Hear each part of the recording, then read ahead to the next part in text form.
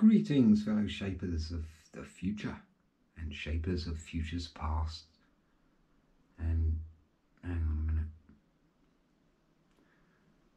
Okay, best not dwell on that. Let's move along.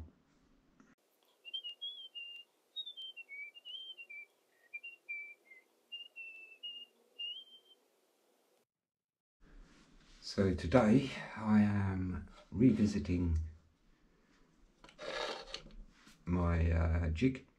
I've made it more up to date. The last one I made was slightly traditional. This is now what I tend to do, is use the traditional method and then try to improve the traditional methods.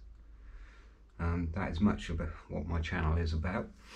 And this has been improved with the power of magic metals in the way of magnets.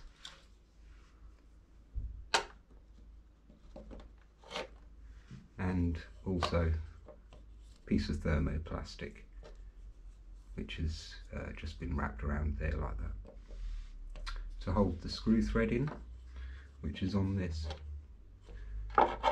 It's actually very tight, and you'll have to bear with me, it's quite a long screw thread. But you can see I've marked off all of the angles that have been measured.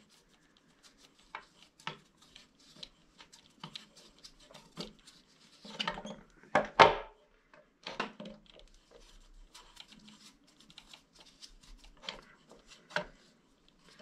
really is a long screw thread. I might shorten that in the future. But yeah. There is a perfect screw thread going through that plastic, because it was formed around that screw, so it is a very solid connection actually. I can't really describe how good these two things work together, screw threads and polymorph. This is so tough when it's quite thick, and obviously screw threads are very effective in their own way. So good combination, a good pair up with those two.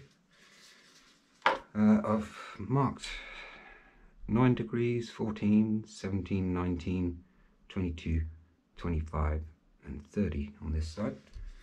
Now when this is in, which I've just bloody took out, let's just put it in a little bit. It has actually got two sides, so there's a measured angle for that side, and there's a measured angle for that side, which is slightly steeper, and that side is on this side. So on this side we've got 13, 18, 21, 23, 26, 28 and 35 and a half. So yeah, it's very precise. I can get exactly what angle I want using different sides of the paddle. Also, this really does stick on here with these magnets. They were about £1 each. They come with the screw, and yeah, I've got a couple of little matchsticks in here so that you can't push the blade up any further. Also, I've got some measured matchsticks here for specific blades, because obviously that is a shorter width blade, and you literally just pop the matches in the appropriate slots. A bit like that old game, Bridge or something or other, Cribs, I'm not quite sure. But yeah, they're all adjustable depending on what blade you're sharpening. So I have it up there like that. Push them in nice and snug. Now I can sharpen this blade to whatever angle I like. And the same goes with all of my blades. They all work the same.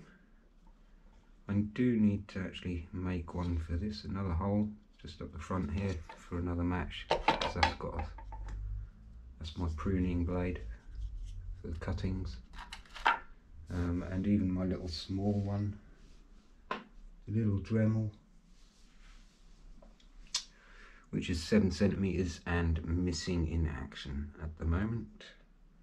So yeah, but trust me, it works on this one here and these two, and that fits on. That's a tiny blade. Obviously a kitchen knife, I would have to make some more matchstick holes a bit further up, depending, but it's going to be personalised pretty much for every knife as I go. I will just make the appropriate holes wherever they need to go.